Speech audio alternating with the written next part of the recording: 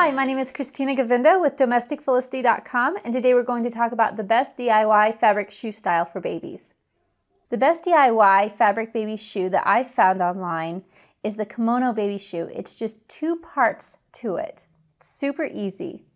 You just take your free pattern that you find online, and you can find it in various places, cut it out, and then cut around with the fabric of your choosing. I chose some leftover linen and an old button-down shirt that I'm using to make some gift shoes. So here I have the bottom of the foot, and then I'm just going to use my top piece as a pattern.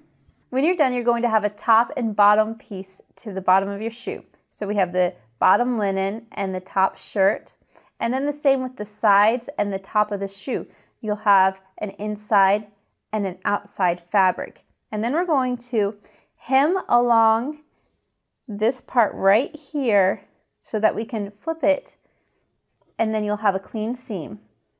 And then we're going to stitch it all together and you'll be done.